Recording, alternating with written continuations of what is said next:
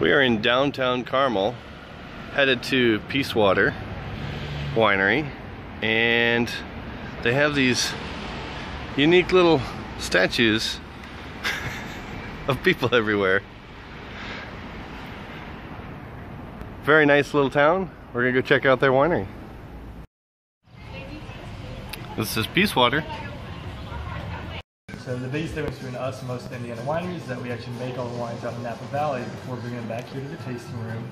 And the fun part is that we donate 50% of the profits to charities. And the way it works is whenever you buy a bottle, you get a little token, you get it, drop it next to the wall, drop it next to the charity of your choice up on the wall. All right, in Zionsville at Hopwood Cellars Winery.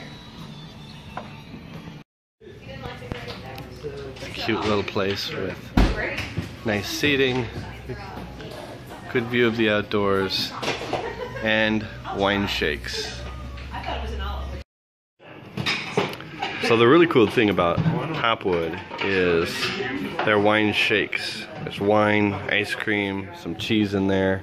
The thing sitting on top is a grape that's been soaked in moonshine, I think. And we're gonna go ahead and give this a try. So yes, the wine shake was good. Their wines are pretty good too.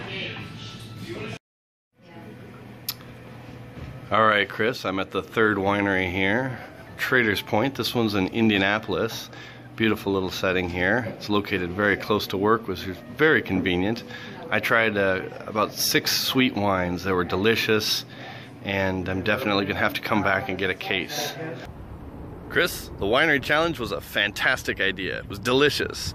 A little heavy on the wallet because I walked away with a couple of bottles of wine, but still a great time.